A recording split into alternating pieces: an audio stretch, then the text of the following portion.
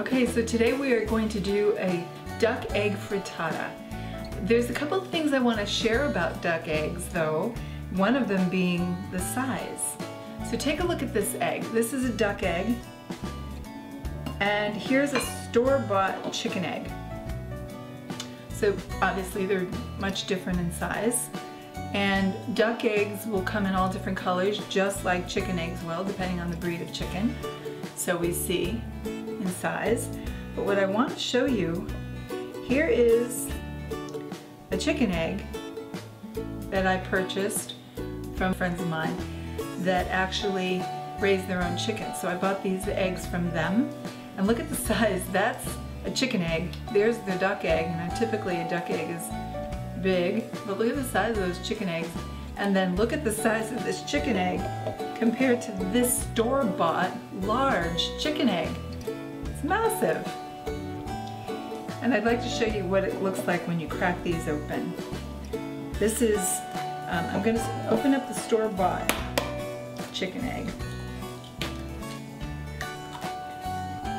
And then we're going to compare that to, this is a chicken egg, the chicken egg that is from the farm. Look at the difference in color of the yolk and the size of the yolk. It's just crazy, the difference.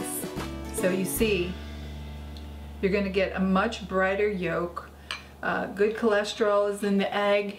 We want to eat omega-3 fatty acids that you're going to find are in the egg. That's really important in terms of fighting inflammation and gut repair.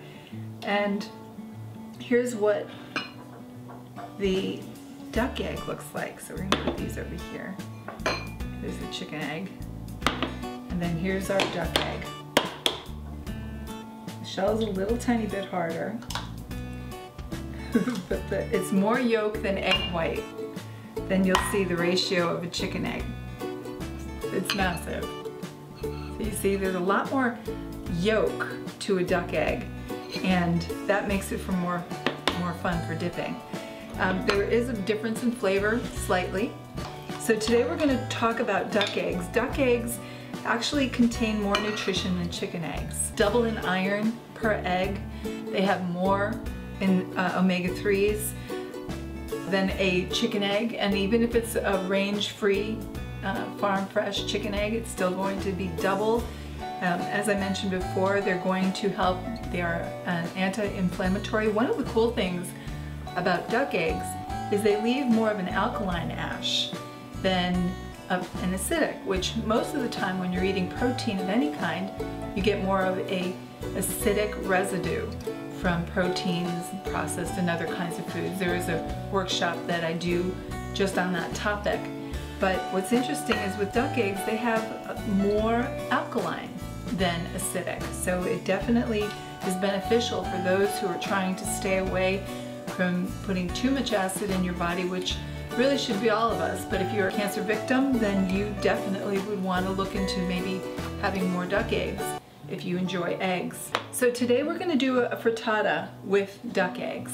We're going to use this nice cast iron pan. I've been warming it up, and if you watch the video that I have on how to cook with cast iron, you'll see that the whole trick to cooking with cast iron is starting it slowly on a very low heat. I've got on my electric, I've got it on 1. You can start to feel the heat radiating up off of the pan. This is when we can add our fat. Now you'll notice that my pan is seasoned. That means after I'm done using it, I clean it out, either with, if I need to clean it out because anything might have stuck to it or because I didn't get to it right away, I'll use a coarse salt, a coarse sea salt. And I'll scrub it with a coarse sea salt, or I'll also use, or I also have this little coat of mayo, and that will also scrub it up. But never soap of any kind, only salt. And then sometimes vinegar. If it's something really stuck in there, I'll use the combination of the two. Clean it off, and then I'll coat it with some oil or some fat of some kind. Lard, if you have lard, is perfect. And then wipe it all around and pop it in your oven or pop it in a dark place, and it's perfect. That's what will keep it ready to go all the time. So you'll notice that mine is seasoned, and that's what it means to season your your cast iron is just continually coat it with some oil so it never gets rusty and it's always ready to cook. So what we're going to do today, and you'll see I have a dozen duck eggs here. We're going to use a dozen duck eggs, and the reason why we're going to do that is we're planning ahead. And this is what I want you to picture. A frittata is a great way to go for lunches for the week. So if you are extremely busy, and who isn't, it's always nice to have a go-to food that you can do for meals on the run. And a frittata is perfect for that. So I'm going to show you by using it's a combination of using some leftover vegetables that I have, and how I could do this if I were going to be taking a shower and have it ready by the time it's ready to go to work, by the time I'm ready to go to work. So I have some leftover vegetables. We're going to use some roasted tomatoes.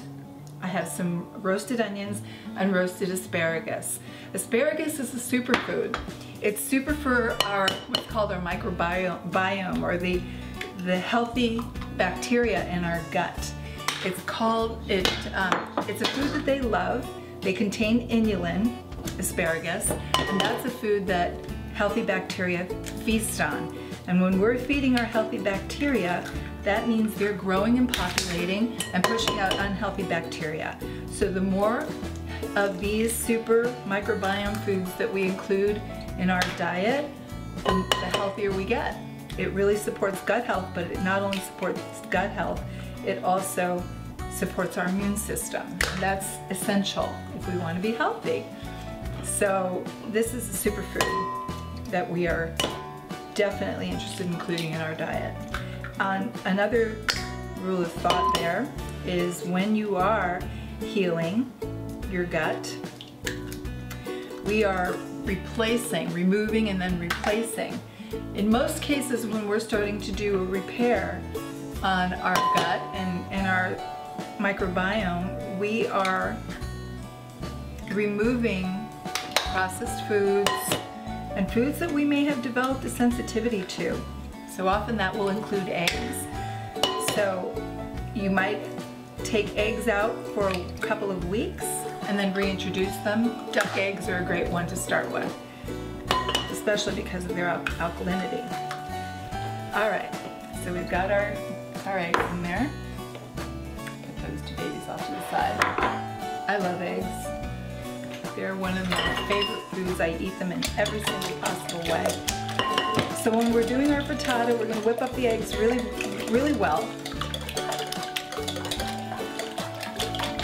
Make sure to break all those yolks, combine all that in. So you just woke up. You're warming up your cast iron. Start that off right off the bat. Turn on your oven to 350. Preheat your oven. Now walk away. Go start your shower. Lay out your outfit, because you just started warming up your cast iron. Put it on low. If you have gas, put it on low gas. If you have it on electric, put it on low on your stove, okay? You're gonna go get your outfit together, turn your shower on, and then you're gonna come back, crack your eggs, and beat them up, okay? Now in the meantime, after you've done that, before you go back and start taking your shower, you're gonna throw your fat in that you're going to use. And I'm using some organic, whole fat, unsalted butter. You can use any kind of fat. If you have your own farm and you use lard, that by all means use lard. Extra virgin olive oil is a great source to put in your pan. I like using butter. It's a source of omega-3 fatty acids. The American diet is full of omega-6s. We get a lot of that from processed foods and bad oils. One of the best oils and fats that we can use are butter, as long as it's organic, and extra virgin olive oil. So we definitely want to include more of those in our diet, and cooking is one way to do it. Plus, they have a high smoke point, so we don't want to be burning our fat and cooking with it. We want it to be low and slow. So now I see this nice tinge coming on the butter, just a slight browning, and that's exactly what I want to see. I'm going to now throw my eggs in, and I'm going to add my vegetables right away. to it. So I'm going to spread my asparagus all around. My onions. This is a meal. This is going to be a great way to have a delicious go-to on the run throughout and this will take you, I mean, look at the size of this pan. If you wanted to serve this for dinner with a nice salad, perfect. And then we're going to season it.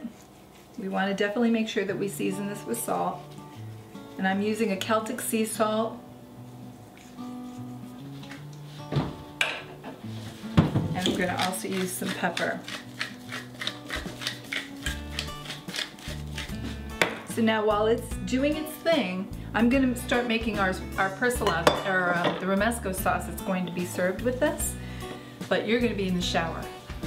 So just picture that. I want you to sort of picture how you can get this done in the morning and have a delicious lunch that afternoon and the rest of the week for just taking the little bit of time that you're doing right now.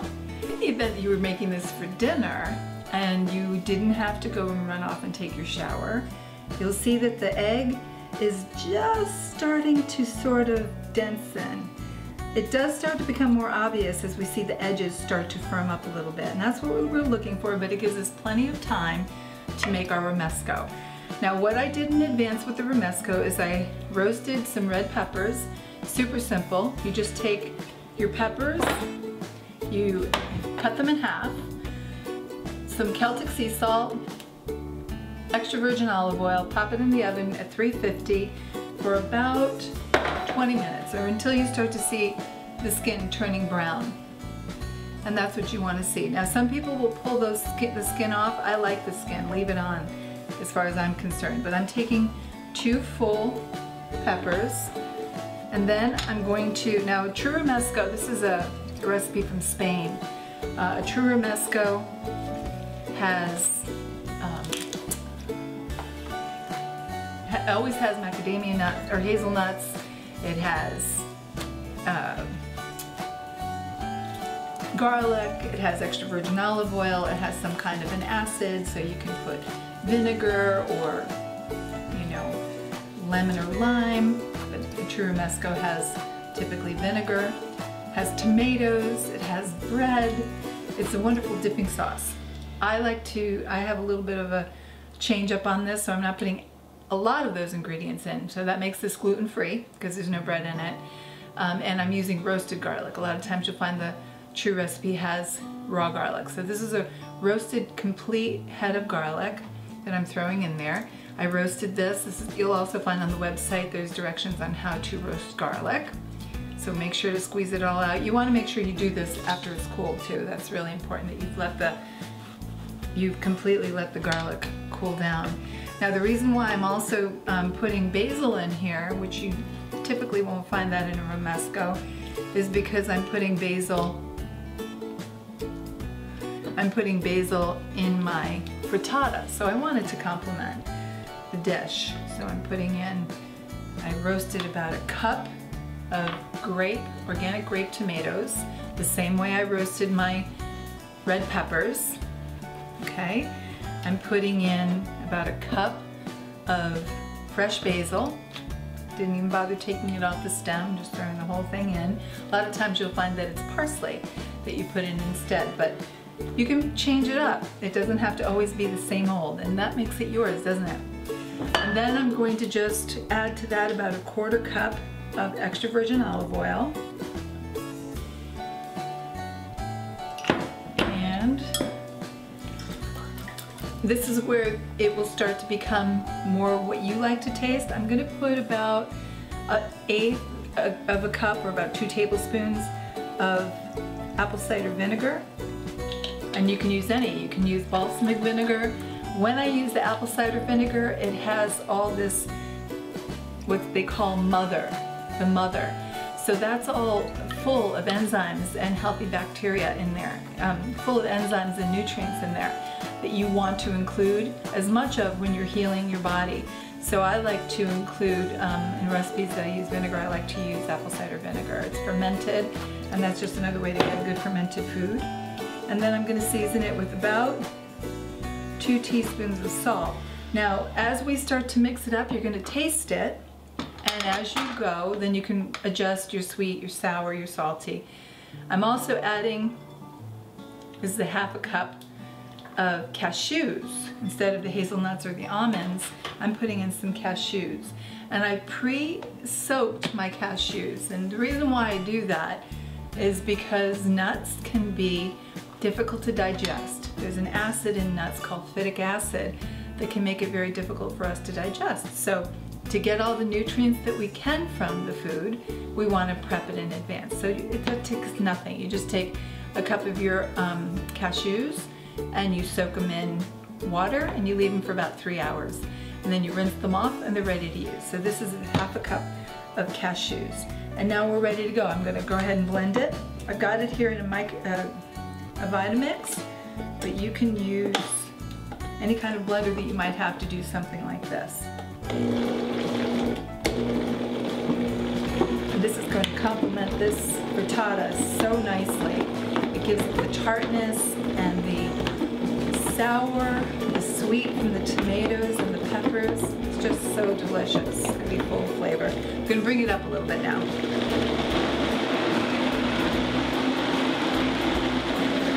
Now one note with the Romesco, and this will be like a lot of the different sauces that I show you, it's really about, after you start to blend it, it's personal choice as to how smooth you'd like to see it.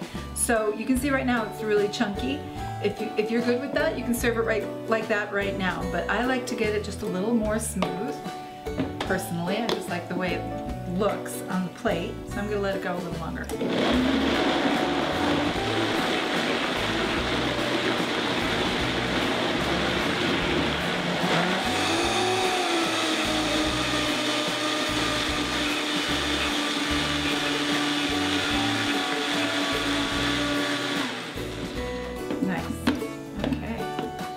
That's what you're looking at in terms of your Romesco. It's got this nice creaminess and it's pourable and it smells incredible. It's so good. You're going to taste all those flavors. Now, one thing as you start to taste it, adjust your seasoning now. This is really perfect. The salty background with the sweetness and the tartness all mixed together is really what you want. It's going to have a little bit of everything, but as you start to mix and stir, just taste it and see if you'd like to adjust it a little bit more. So that's ready to go. Now what we start to see here with our frittata, you've come out of the shower and you can see that it's starting to firm up just a little bit. That's exactly what you want to see, that it's just starting to set up. Go back in the bathroom, finish drying up, and then come back. One of the other important ingredients to this is adding the drippings from your roasted red peppers and tomatoes, if you happen to roast them that day. So get it all in here. This is all part of the magic that happens when you start blending it all together. The flavor that comes from the drippings itself is phenomenal. So don't throw that away. It's got the juices from your peppers, your tomatoes, and the olive oil extra, and the salt, and it just is so good. So let's give that a quick blend.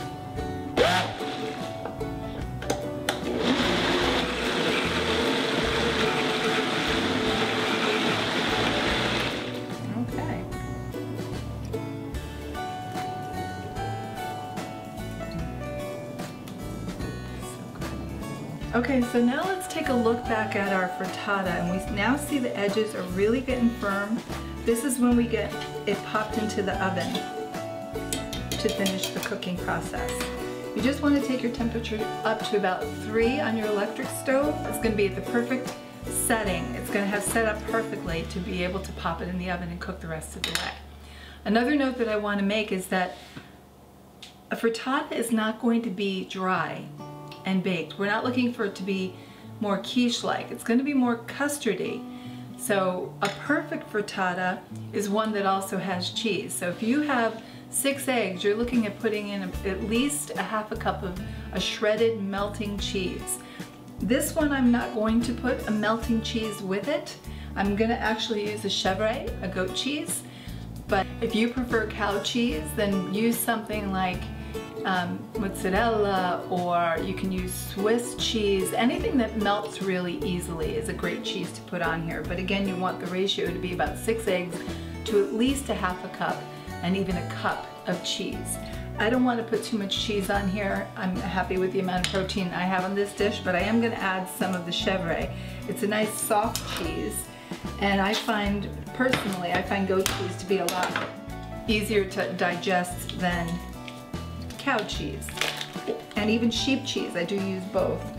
So I will just sort of crumble this in and around. It won't do a whole lot of melting, but it does add a nice flavor to this frittata that I really enjoy.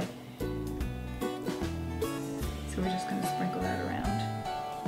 This is a 4-ounce serving, and they even come herbed, with herbs, so you can even add that if you like.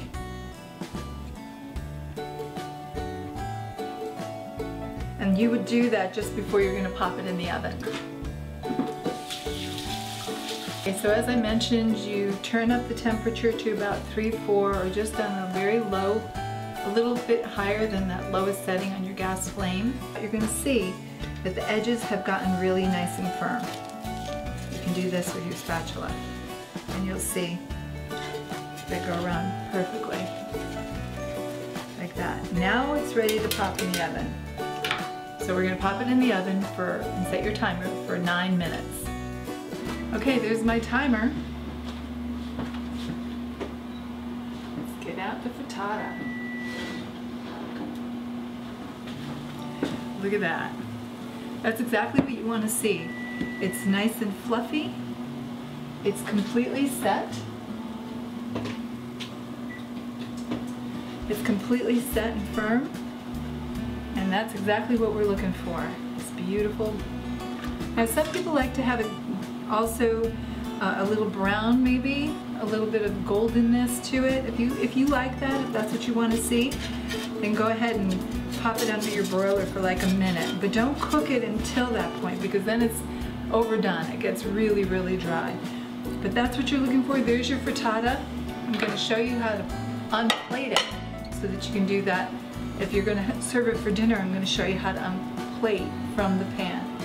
If we did everything right, if we let the pan warm up properly, and we hit it with a nice coating of fat, and we let it cook up slowly, then we can do this. And you're just going to take your spatula and sort of scoop out the sides like that, and then get a plate. What you do want to do is let it set for about 10 minutes before you flip it. And cast iron pans are super heavy, so you might need help. But flip it the other way around, and voila, you got yourself your frittata. Now, because it's in the cast iron that way, it's super brown, so we want to have the presentation side up. So just flip it back. And there's your pretty side. Now you can serve it that way. And you can see it came dressed with some nice basil. And then we just want to garnish it with our basil. Just like that. Now it looks pretty. You can serve it as dinner, main course, with a nice salad, or you can serve up with the Romesco. So now that's how we would present it at the table. It looks really pretty. You want your guests to see what you did right on top, or your family. But if you're going to take this for the rest of the week, cut it in your 12 or 7 or however many pieces that you want to serve and get through the week with in terms of lunches, let's say. And keep it in your Pyrex dishes. But if you want to have lunch, then serve up your frittata, cut your piece.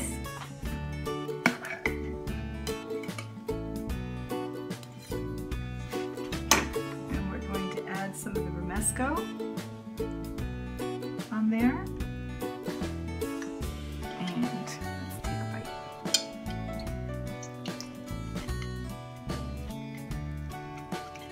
the Romesco just highlights everything perfectly. So try that. You'll see it takes really about 20 minutes tops, and you're using your leftover vegetables in the fridge, whatever you had the night before. Make them into your frittata. That'll be lunch for the week. A healthy, alkaline, gut healing, delicious dish for the week. Enjoy your frittata with Romesco sauce.